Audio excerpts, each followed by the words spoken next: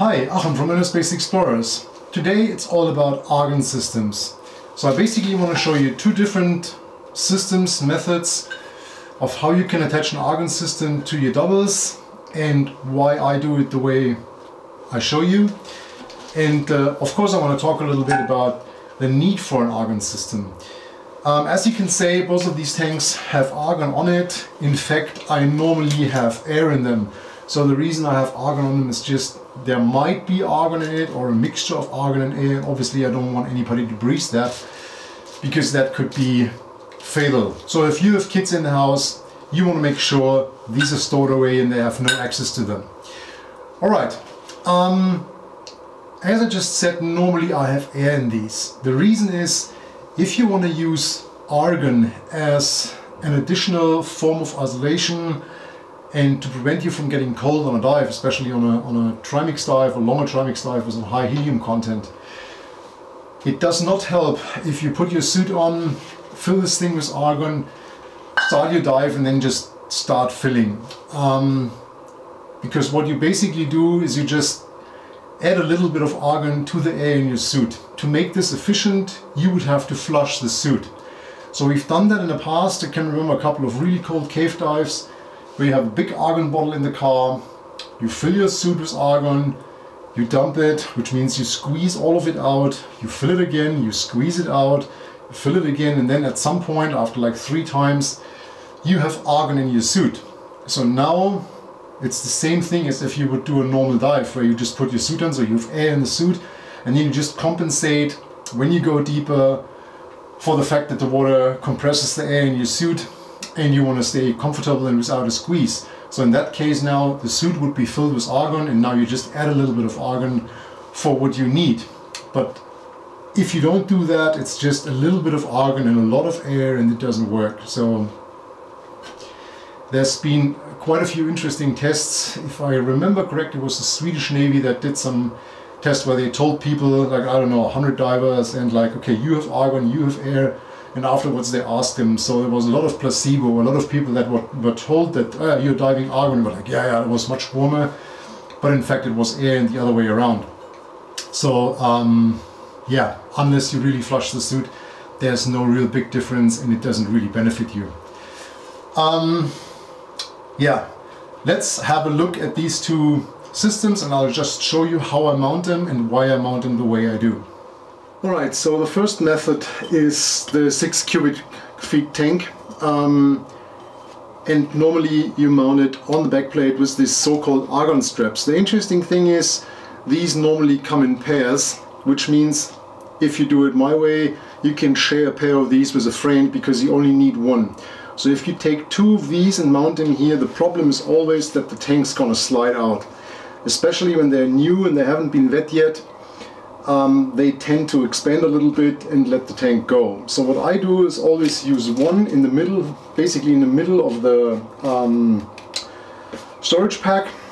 And the reason for that is I want to mount that tank as low as possible, because if you mount it like that, which I see a lot, first of all, the thing interferes with your arms, so it actually goes a little bit into your armpit. And the most important thing is that it interferes with your hip D-ring, which especially if you dive stages, but also with your SPG, is a bit of a nightmare. Now, especially you put the first stage here on top, you have the hose and everything, that does not work.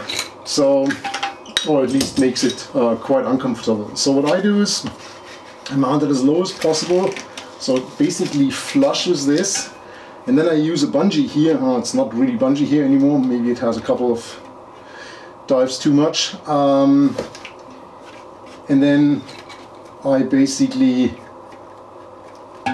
attach it like that.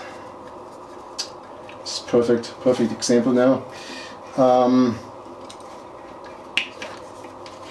Basically doesn't matter how you do that. It's just you want to make sure that this bungee cord here prevents the tank from sliding, so it can't go down here any further, but it still has a little bit of flexibility, which means especially if you squeeze somewhere through, whatever, it's not like bolted to the tank, right? So the other thing is the valve is proper distance away from your hip D-ring, and now when you mount your Argon first stage, it is important that the hose goes underneath your hip strap, because that way it again doesn't interfere with your bolt snap from your SPG or anything else when you start diving stages. So you have a clean D-ring and no issues with that. I mean, if you picture it being somewhere here, if this is mounted too high, that's not comfortable. So that's the way to go. So a lot of people ask me, when do you use that? Well, that's my standard set of gear. So down to 50, 60 meters, that's fine for a dive. I fill it to 200 bars. And even on a 60 meter dive, unless it's a lot of up and downs, I'm still good with 50, 60 bars when I come out. The reason a lot of people struggle with that is because a lot of people that I see, dry suit divers, use their dry suit for buoyancy compensation, and that's obviously wrong. You only need the amount of gas that you don't have a squeeze and the suit feels comfortable. So if you struggle in the beginning with that, what I always recommend, unplug this one. So the reason is you start thinking about when you let gas in. So you feel like, I need some gas. You take it, you plug it in, you press, you unplug it. Not for diving, I'm talking about practicing.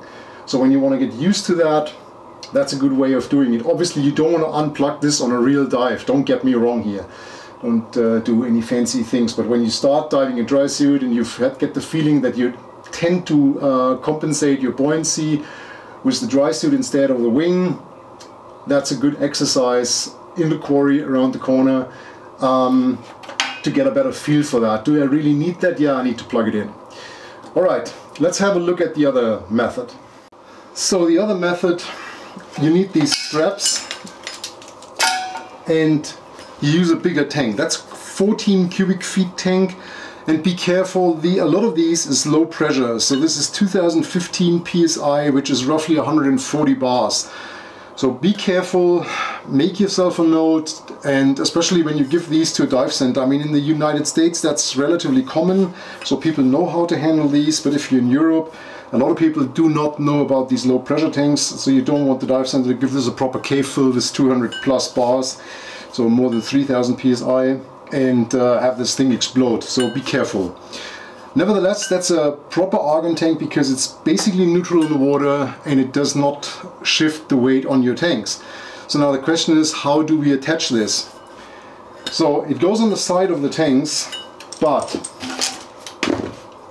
first of all, you don't want this high. Again, when you look at that, that gives a very bulky line basically. So the further you move this down, the smoother the surface basically becomes and gives you a better streamlining. The same thing goes when you look at this from the top. I hope you can see that from that camera angle, but a lot of times I see the Argon tank in that position.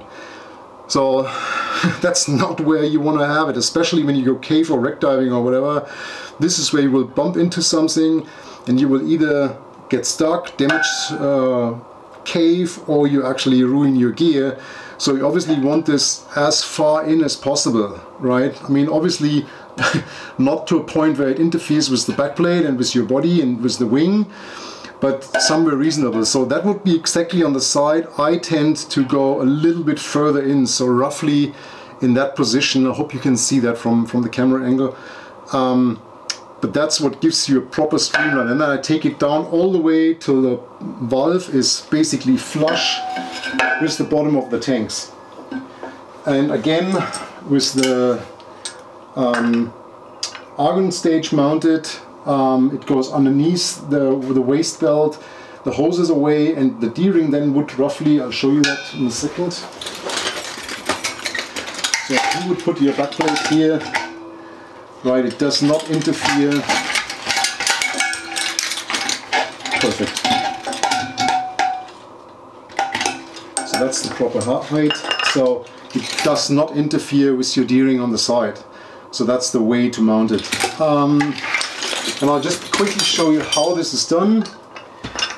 So you have two of these straps. One of them has a bungee, which again prevents the tank from sliding down. Would actually be a great addition if you have the regular Argon straps, but as I said, if you share them with a friend, that's actually even cheaper. So now you put these on top.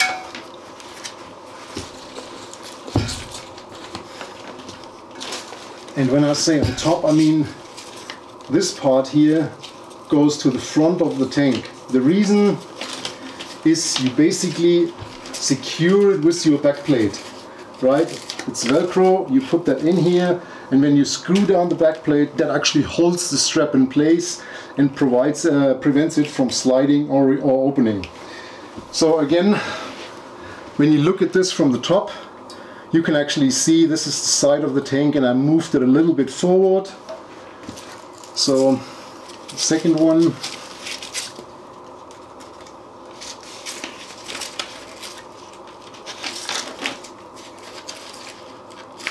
align properly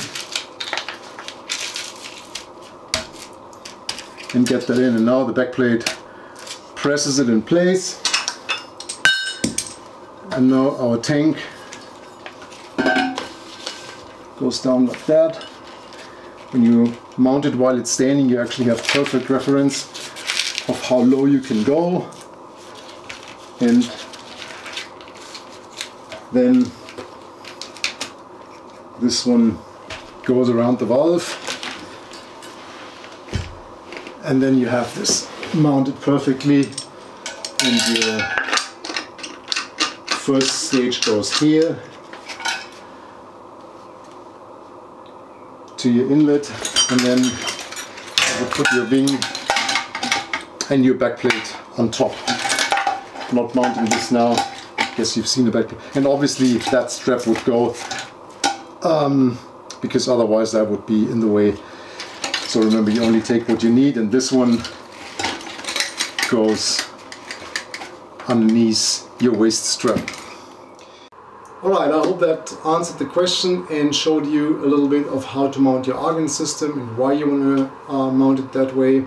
If you like this video, please give us a thumbs up and consider subscribing to the channel. If you subscribe, please hit that little notification bell so you get a notification when we upload new content, which normally is on the weekend, once a week. Other than that, please take care of yourself, stay safe, and I'll see you in the next video. Bye bye.